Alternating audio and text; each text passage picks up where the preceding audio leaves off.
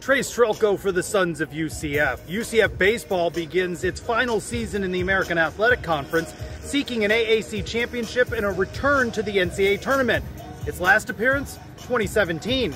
Head coach Greg Lovelady's first season with the Knights. In 2022, the Knights lost several key players to injury and finished 35-25. UCF head coach Greg Lovelady is optimistic about the team's postseason chances, as he told me during our conversation previewing the upcoming season. All right, Coach, opening day. What are you feeling? Do you get nerves? What's the sensation? Yeah, definitely. I mean, I think, I don't know, something's got to be wrong with you if you're not nervous still for game days, but opening day is just a different feel. I mean, it's the best thing in sports. I think just baseball opening day just has a different feel to it. It's just a really special day, and obviously just the excitement of, you always have an idea of what team you're going to be and how you're going to play and who you have, but at the end of the day, you still don't really know until you get the games and get a feeling. And as much as we practice and stuff, things just come out in the games, and so you really want to get going and get to compete against other people and really get a sense of where we're at and how good we are and what do we need to work on and to improve. And so, just really excited to go and compete with these guys. And so, I feel like especially this last week, you're really kind of itching to get to Friday. Big turnout for FanFest. Yeah. What were people telling you as they were talking to you? You had a line of people wanting to talk with you. I mean, I think everybody's just excited. I think everybody loves baseball. Again, I think it just is it's such a sport that just especially older people that have grown up watching it with their parents and things like that it just means a lot. And I think that I think our kids do a good job of engaging with the community, and just I think people are excited to see our guys go out there and compete. And so I think that everybody's just excited, just as excited as we are, and that's exciting for me to know that there's people out there that are just as excited as we are. COVID has been a part of the game now the last couple of seasons. You got an older group of people. How would you assess the makeup of this team, and how you think the veterans can help your younger guys? Yeah, I mean, I think it's a really good mix, because we got a chance to have like 4 23, 24-year-olds in the lineup, and whether that's on the mound or have you ever had that? No, not at all. I mean, just because of COVID, you just never have that. So in the last couple of years, you might have had one, but we're really kind of now at the point where these guys have all been in the program for a while. So I mean, guys like Ben McCabe, who have played here for 5 years, and Nick Romano's been here for 4 years or 3 years, whatever it is. I mean, Tom Josten's been here. I mean, these guys have been in the program. Rudy Gomez, but just a guy that's been around, even though he's only been in our program now for 2 years, just been around. So it just gives you this leadership ability of guys that know what to expect. They know how to know what the grind is going to be like.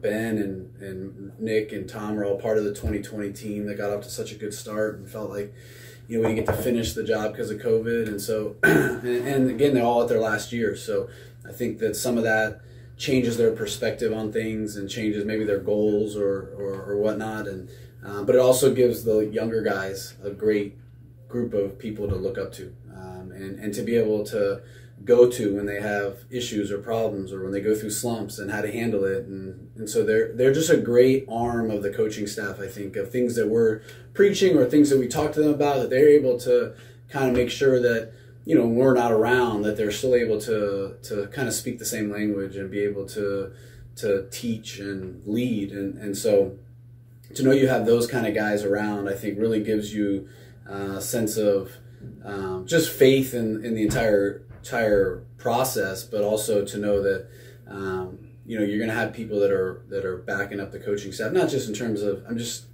of hey, you're going to go through some bad times, and here's how you handle it. This is what I've done. This is what I did in the past. And it's not just us as coaches having to worry about it, where we know that we can have people in the locker room that are going to be giving the same advice, and it's going to be I think that just gives us a chance to be really, really good when you have that kind of leadership and that kind of age. Past couple of seasons, injuries have been a factor, right? And you talked at Media Day about evaluating that. What changes have you made that you think will help? Yeah, I mean, at one, I think we just kind of tried to really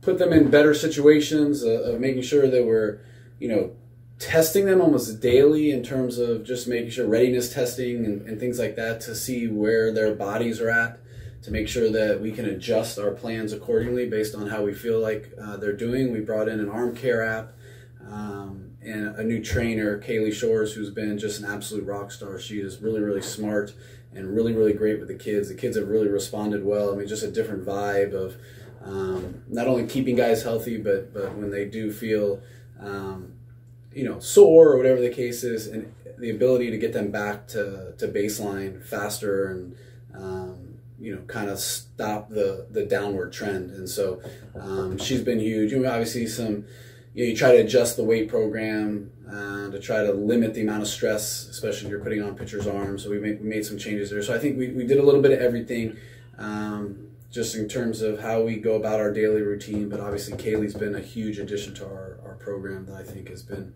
by far the biggest difference. How does the team look now from an injury standpoint going into the season? At media day, you mentioned Sundin. Where is he in his return? So he's progressing well. He has been getting better and better every single day, adding more and more to his plate. He just started hitting, so we're making like real positive strides. It's really hard to put a date. I mean, exactly where it's going to be, because it really is. There's setbacks and things like that can happen, but definitely before conference he'll be back. That I feel pretty comfortable saying. It could be week 3, it could be week 4, it could be week 5, like somewhere in that range. It just depends on how he continues to move and how he continues to bounce back just from as they add more and more stress to him. How does his body react to that? So, but we expect him back and excited, to get him healthy, and he's done a good job of rehab and putting himself in a situation where, I think that he's going to be a little bit quicker recovery than we thought maybe it was going to be when it first happened. So kind of excited for that. Zach Bennett is close. Probably will not be available opening weekend. I just don't feel like we need to push him that much. Like, just as good as he is, and again, I just don't feel like rushing him back is going to be the right thing. So we'll take it again week to week. But he should be here in within the first couple weeks of the season. We feel like we can get him in there, and some of that has to do with what situations arise and where can we get him in the do we need to put him in inter squads, and then when do we feel comfortable getting into a game and put less stress on him.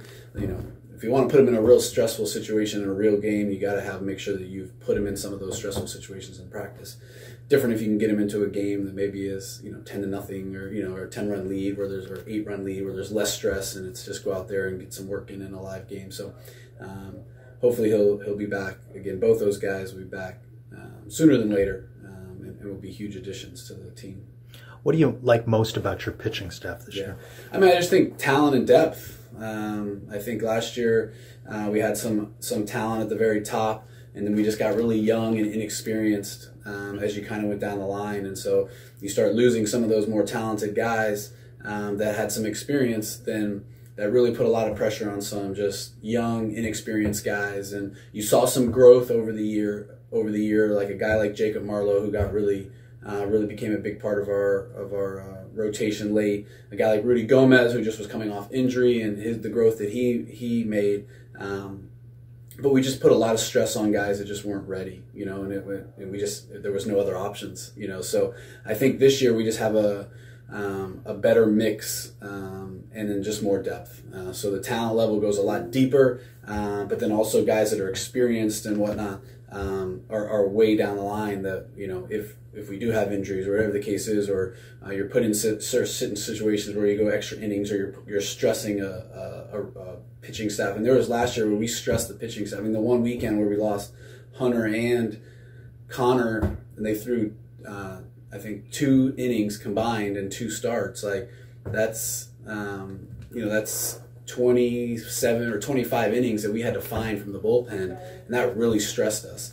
Where then all of a sudden that Tuesday game, now it's tough to get back, and then you just felt like you were trying to crawl out of a hole, and the games just kept coming and just weren't giving you enough time, and it took us a couple weeks to kind of get through all that. Where now it's like we feel like if that ever happened, like that we won't be stressing them so much, where we're putting in guys that are just inexperienced and can't handle it. But even guys that had pitched a ton last year, they're kind of in those situations where those are going to be the guys that you're using, where you really feel like, man, like this feels a lot better knowing if I got to pitch this guy, my 10th guy in the rotation compared to last year's 10th guy is way different. And so you just feel a lot better that the talent is there, but also the depth to overcome whatever happens.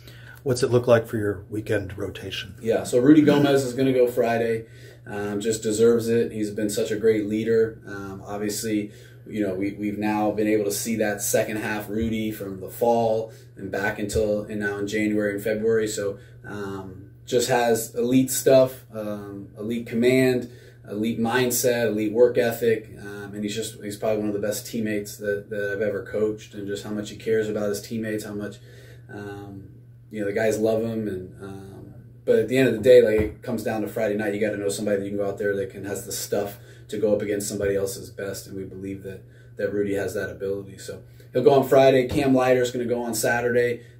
He's just done a great job as a freshman, really making the transition into the college game, and is just super talented. Obviously has the lineage, but just has the maturity, somebody beyond his years, and obviously the knowledge, but also has the stuff. And so he's got a chance to be a really, really special player in 3 years when we look back at his time at UCF. But we'll obviously get him a chance to start on Saturdays, and that's going to be a great addition to our rotation. But I'm excited for the year that he's going to have. Sunday we're going to go with Dom Stagliano, transfer from Stetson, was a freshman All-American last year.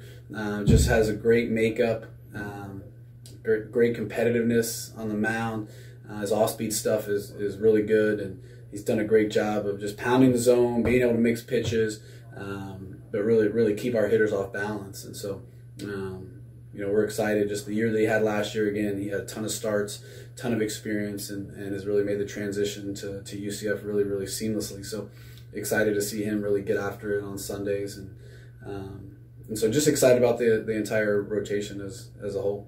How has your approach to the transfer portal changed these last couple of years?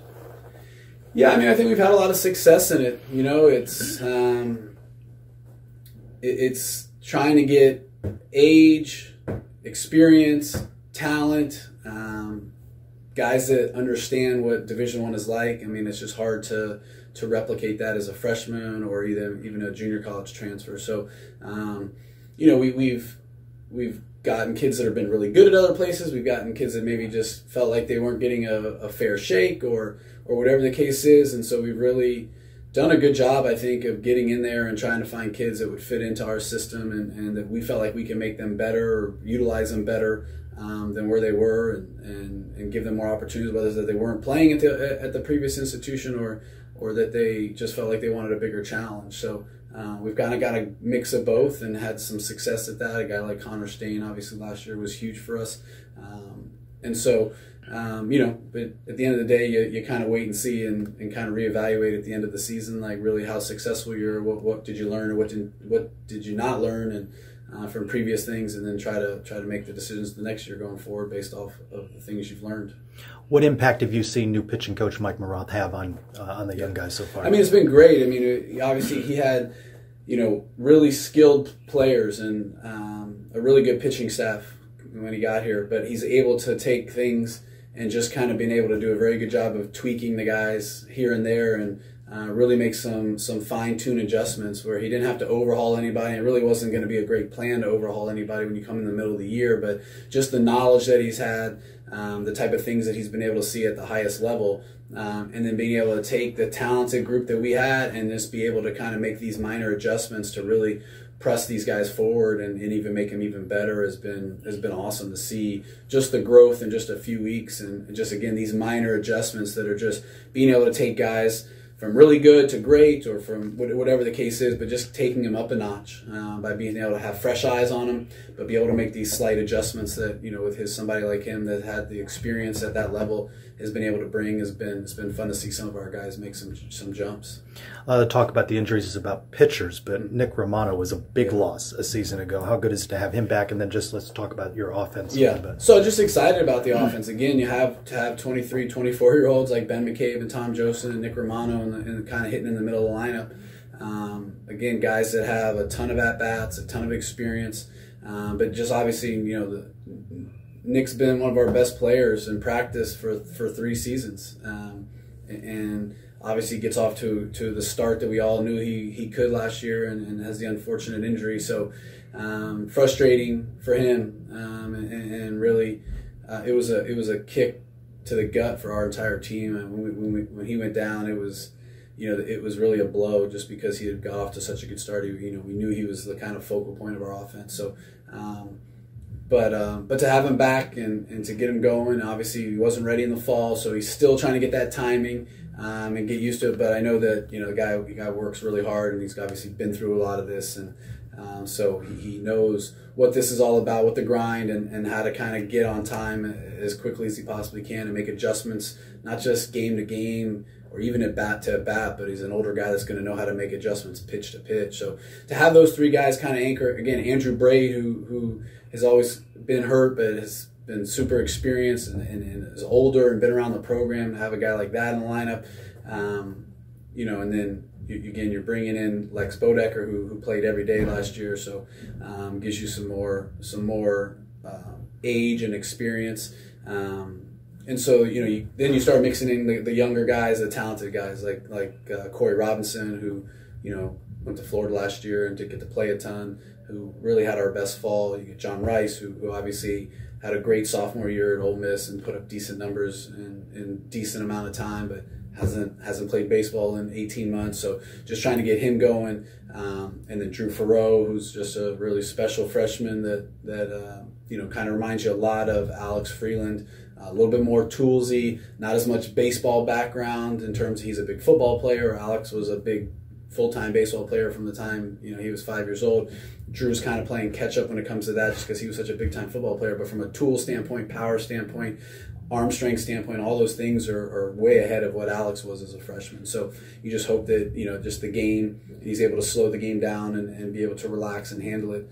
Brady Shannon, has hit a bunch of home runs for us in the fall and winter. Big 3-sport star out of Ohio that is, looks like he should be playing like tight end, on the football team. But just a big, powerful guy that's going to have ability to be a middle-of-the-order guy in the future, but, has the ability to really do some great things early in his career. So you start mixing all those guys around, and you start putting together a pretty good offense. And so, Ted's done a great job of preparing these guys. Obviously the first couple weeks are always, I feel like the hitters are always behind the pitchers. But the last week of practice, I felt like the hitters really took a step forward. Guys, really, Cole Russo really had a great last weekend and really starting to come into his own. So, again, you've got depth. You've got, at the catching position, you've got ability to move guys around. You got to be able to make, we got the ability to make matchups if we need to play defense when we want to. And so it's really gives me some options. And so you're just kind of excited, again, about the depth and the ability that you're not just kind of like, these are our guys and they better play or we're in trouble. Like, we have ability to do different things anytime we want to. Earlier you mentioned John Rice Plumlee. What role do you see him having on this team? Yeah. It's tough because, he just hasn't played a lot and he's trying to get that timing. So you feel like he's always going to be behind this time of year. So he's a plus defender, a plus runner, plus makeup, plus energy. It's just going to be about, this game is really, really difficult to swing the bat. So how well he swings the bat is just going to determine how he's going to play. I do expect him to get at least a couple starts this weekend, an opening weekend. So I do think he's going to play, and it's just about how quickly can he get the timing back and be able to see pitches and do that. So we've been trying to get him as many at-bats as we possibly can, try to get that back as much as we possibly can. But it's obviously, you think about a Jeffrey Pena type guy in the outfield, like that's a great comp in terms of those guys are just elite center fielders with elite speed. So he brings all those same tools that Jeffrey had. So now it's just about the bat speed and the power. He has all that. It's just about being able to hit a 95-mile-an-hour fastball with an 86-mile-an-hour slider, and you don't know which one's coming. And so that takes time and that takes reps, and so he's going to need to get those. And so hopefully we'll be able to keep him in the lineup as much as we possibly can and try to get his timing down, because once he feels good, I mean, he's got a chance to really help us. New look for the ballpark with the new fences. Has that changed the dimensions of the park? Barely. A little bit maybe down the corners. It was a very odd shaped corner, like the first maybe 25 feet of the fences were kind of they come in and jet back out to get to the pole. But really from 25 feet on, the dimensions didn't really change. So maybe down the line, there's a little piece of land. There was about 5 foot that you could hit it at. You could sneak a home run, but that's probably moved back 5 feet, but nothing major. But the fence, I think, just looks really good. It's really cleaned up the ballpark. I think it's going to be a cool thing in the outfield for people to be able to stand out there and watch the game, and from anywhere in the outfield, not just in the right center field gap, but the whole outfield now is ability to people to go out there and, you know, whether they're tailgating or backing their cars up and just being able to watch the game from out there. And I think it would be a cool situation for the students just to continue to be out there and enjoy the game from out there, and not really have to worry about being blocked by only one section being able to open. But now we've got a whole area out there for people to kind of enjoy the view from. So excited about that. Last season in the American, fans want an American Athletic Conference championship, a return to the NCAA regional. What's a reasonable expectation that you set for the fan base? I mean, I don't think any of that's unreachable. I mean, I think we got a special group of guys. This game comes down to, can you win the close ones, and can you stay healthy? And I think that, you know, we proved last year that we had the mindset and the ability to overcome winning 35 games with, you know, 7 of your best players out. I thought was a absolute unbelievable season. Our kids did a great job of just being able to overcome and just next man up mentality. And if we can stay healthy, you know, we stay healthy last year, we're over 40 wins, and that's a really, really different situation. We win 40 games in our league and even in Division I level in general. Like, you put yourself in a good situation to do some special things. So, you know, I feel like we're in a much better situation already, even at this point of the season. 1, from a talent standpoint. 2, we had already lost several guys for the season at this point last year. So we're in a much better situation that I think that we have the age and the talent, the experience to really have a great year. So I'm excited to see our guys go out there, and you know, I think the sky's the limit for us. But one at a time, one series, one game, That's right. And it opens this weekend with Siena, and you're looking forward to it. I sure am. Can't hopefully see everybody out there. Opening night here at John Juliano Park, Friday, February 17th. First pitch at 6 o'clock against the Siena Saints. Knights home Saturday and Sunday as well. 34 of the 56 games on the schedule here at John Juliano Park. For the Sons of UCF, I'm Trace Trylko.